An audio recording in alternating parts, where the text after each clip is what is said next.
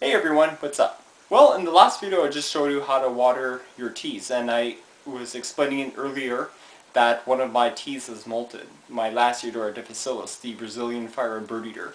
So in this video I'm actually going to show you how I sex her molt, and we'll see if it's a male or female, as well as I'll give you an update on how to tell if your tarantula's in premolt, because it's a very common recurring question, and I actually have one that's actually in premolt. So let's go show you the one that's in premolt first. So here is my Lasidora fracta, Brazilian smoky gray bird eater, and lo and behold, she's in premolt.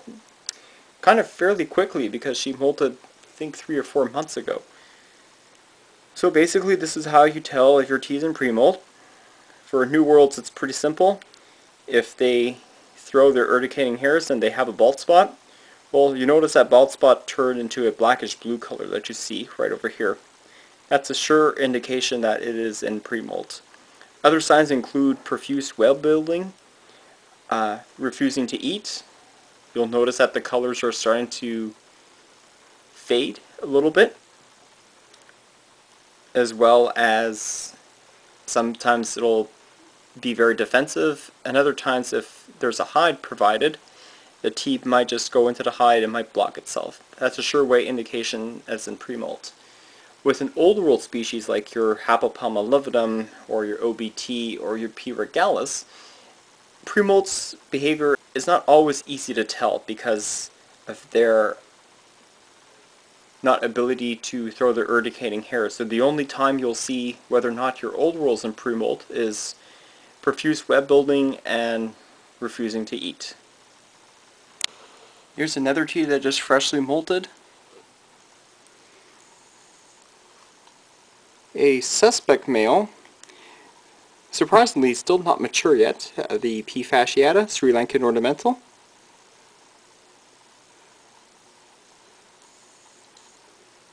Really cool guy. He's approximately 4 inches. As you can see, no bulbous polyps yet. And don't forget, happy eating Marin, my Thrixopalma sinulum, the cobalt red rump, has also molted. Now she's around 3/4 of an inch and looking awesome. Alright, so let's go look at my L.difficilis and then we'll sex her molt. Okay, so here's her molt. And what a perfect way to make a video of this, because again, a lot of people are concerned about, having her tea lose a leg and what's going to happen. Will it be alright? Well, here's Dora's molt. Unfortunately, she had a missing leg. As you can see, we count the legs. 1, 2, 3, 4, 5, 6, 7, when there surely should be 8. So again, here's her molt. If I just measure her from leg span to leg span,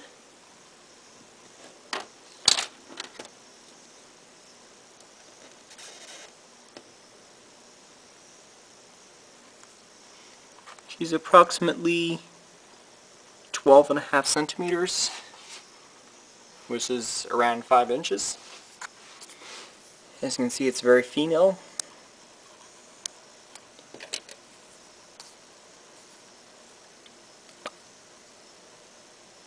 Right here, Dester's spermathecae. And this is what she looks like now. As you can see, we had a missing leg right over here. And now it looks like that's been fully regenerated. She's definitely gotten a lot chunkier now. You can see she's pretty built. And I'm assuming she's around 5.5 inches. I'm just going to move her a little bit so you can see what she looks like. Camera's not really picking up the colors, but she's more of like a bluish color to her. She's just amazing.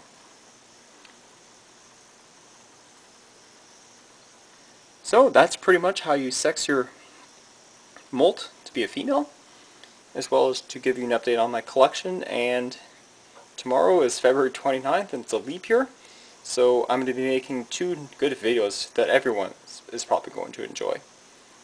Alright, thanks everyone for watching, and hope you like it.